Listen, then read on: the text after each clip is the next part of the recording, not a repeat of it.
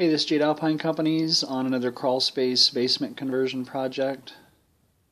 You can see the existing foundation walls in the crawl space. They stop after about 3 feet. We've got about another 5 feet of foundation that we have to pour.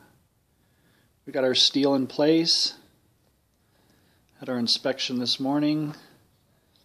Everything passed, so we're going to get this formed up and pumped.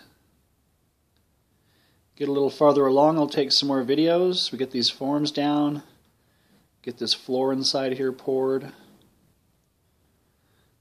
That's going to allow us to knock this wall out between the existing basement and the crawl space, open this whole basement up and remodel the entire basement. Thanks for watching. This is Jade Alpine Companies. We'll see you guys on the next one.